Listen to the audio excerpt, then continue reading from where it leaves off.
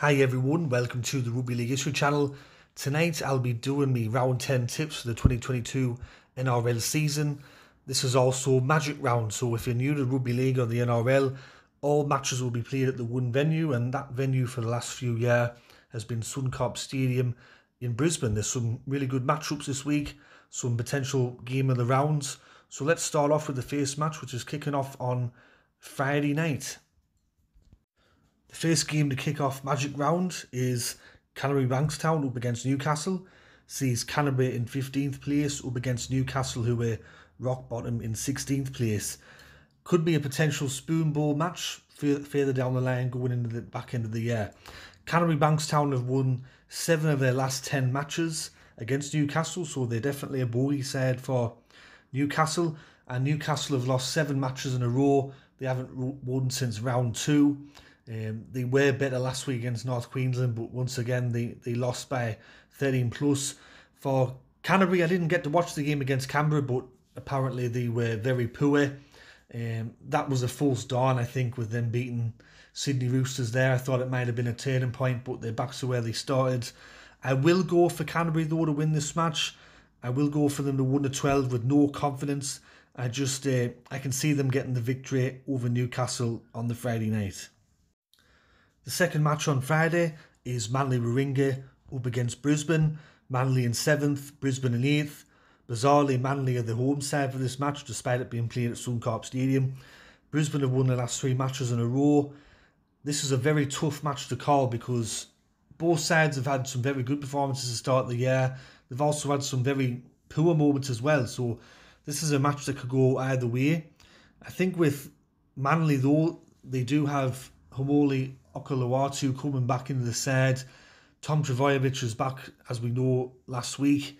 That's a massive inclusion. And Brisbane have been playing very well this year. As I said, though, they have had some patches where they haven't been particularly good. For this game, I will go for Manly to win 1-12.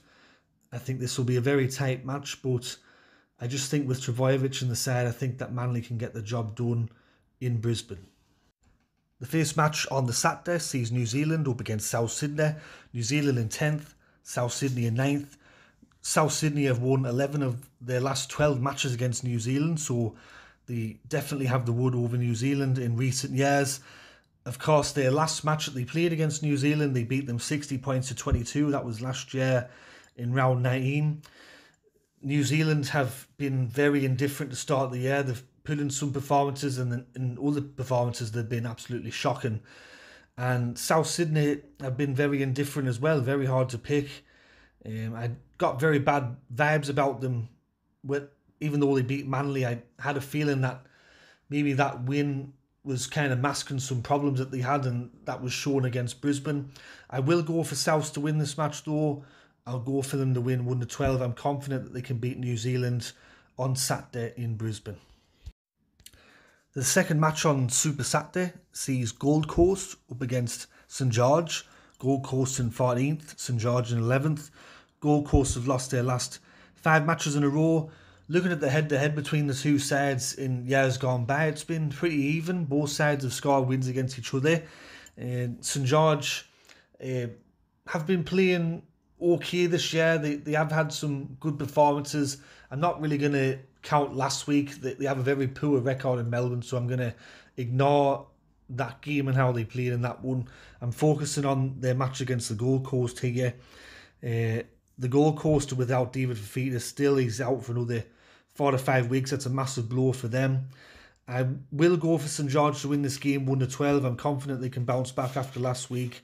They're playing a Gold Coast side that are down on form, down on luck, so I'll go for St George to win 1-12 on the Saturday.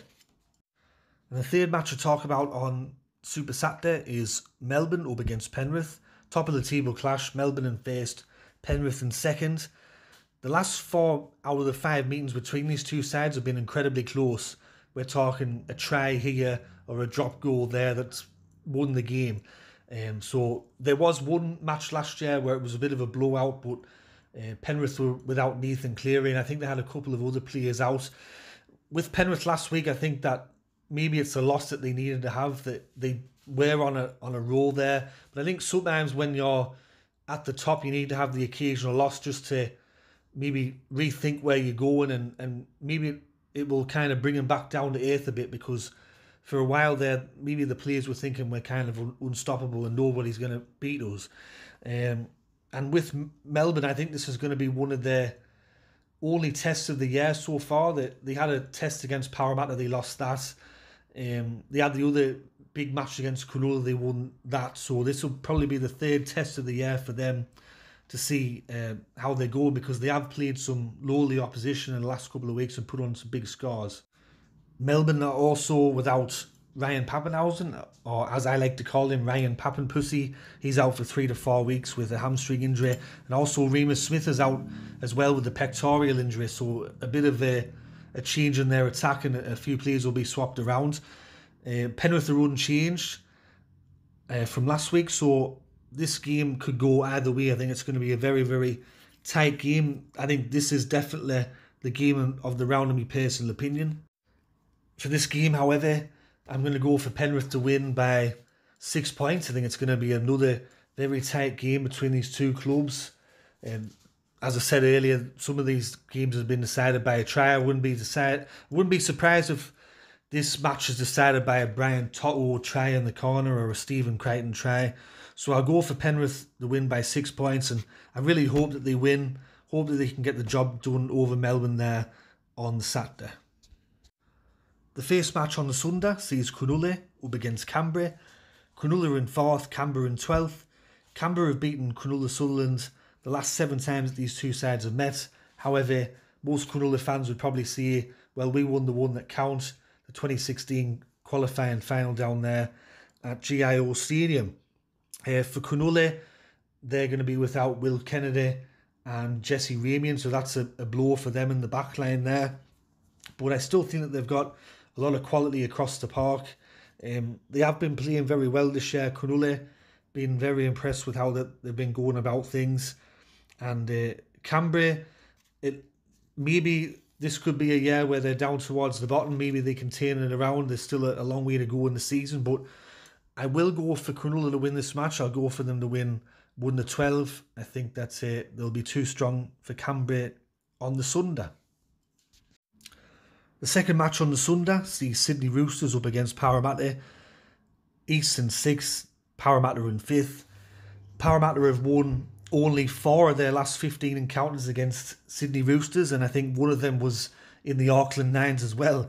And the last time that these two sides met, Eastern Suburbs beat Parramatta 28-0 up there at Mackay there in round 20 last year, when Parramatta were going through a very bad spell.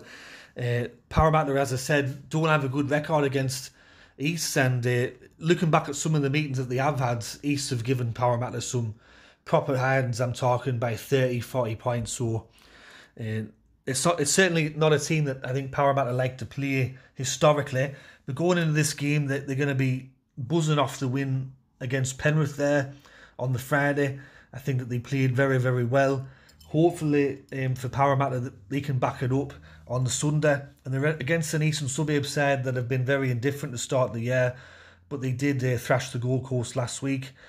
This could potentially be another game of the round. I know some people have been saying that this is going to be better than Melbourne against Penrith. I will, however, go for Para to win 1-12.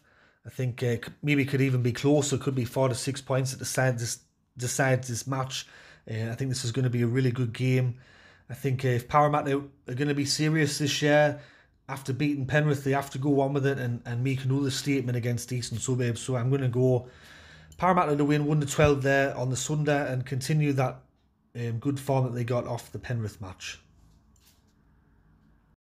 And the final game to close out Magic Round on the Sunday is West Tigers against North Queensland. West Tigers in 13th, North Queensland in 3rd. If Shut the Gates was doing this video, we'd probably see it's a 2005 Grand Final rematch. West Tigers have a very good record against North Queensland in recent times. They won 8 of their last 10 matches against North Queensland. However, North Queensland's won 4 in a row at the moment, and they're currently sat 3rd, playing very, very well. West Tigers are going back to the West Tigers that we all know. They beat Parramatta in South Sydney, but then they lose against St George, and then they get done by Manly there, so they're kind of going back to the way that I expect them to play. For this match, I think that North Queensland will be too strong. I'm going to go for North Queensland to win 13+. I think that they're playing very well, and why not? Let's go for North Queensland to beat West Tigers 13+ there on the Sunday. So that concludes me tipping video for round 10 of the 2022 NRL season Magic Round. Hope you enjoyed these tips. This is a real human doing real tipping videos. This isn't just a robot voice with some music thrown in over the top. So I hope that you like the human touch. Coming up on the Rugby League History channel, I'm doing the episode 4 of the View from the North podcast with Just Rugby League. That will be starting on Wednesday night, 8 o'clock, where we talk about all things in the English Rugby League game. And if you haven't done so, I did a vlog the other day. I went and watched St Helens against Wigan at Ellen Road there in Leeds, the Challenge Cup semi-final. It's a good vlog, you should check it out. But this has been Rugby League History, and thanks for tuning in and watching my videos. There'll be more videos coming in the future. So look after yourselves, and I'll catch us all later in the next one. Alright, tatty bye for now.